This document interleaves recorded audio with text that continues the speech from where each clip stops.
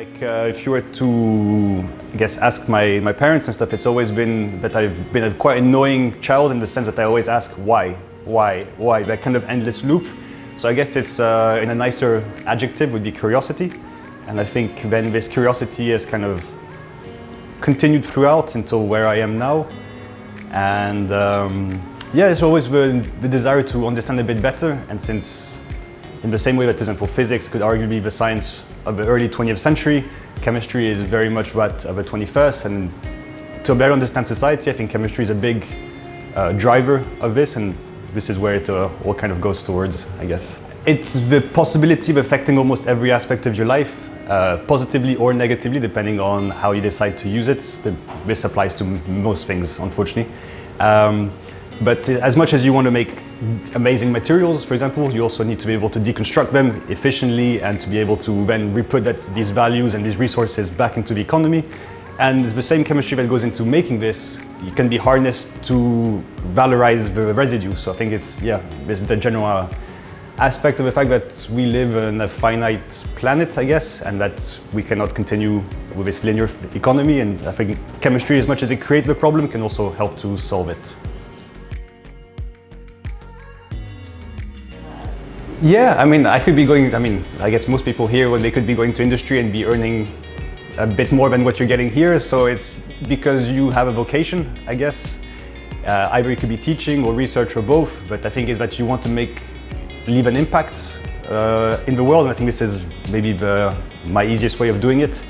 And through this research that I hope one day will result, at least in some small way, to a slightly better, better, more circular and more equitable world. I guess it's the diversity of it all. Like, you never really know where to start in some ways, you know, like there's usually 20 different ways of tackling one problem. There's not one right way, but it's making sure that whatever way you choose, that you do it right, and that you're able to then compare against the other options to see if it was worth it or not. So you always get a bit surprised by what you have to do on a certain day, but usually in a good way. So sometimes you get unexpected mistakes that turn out to be very interesting and this kind of stuff. And I'll be honest, I think on the second level, it's the flexibility. Like, if you want to work from home one day and do something else, if you want to work remote, if you want to start a side project, this is all possible. I think, yeah, the dark side is considering the task of many of these problems that we're trying to address all throughout CICECO, I think, is the short-termism of many of the contracts that we are being handed. So if you're talking about like, Agenda 2030 or these kind of things, these are still 7-6 years away. Theoretically, like, how can the couple-year contract really match the ambition of these goals? And sometimes this is some of the more frustrating aspect, but this is how, unfortunately, it is in Europe in general. So I don't think it's a Portuguese problem per se, but it's this kind of dichotomy is a bit difficult to handle.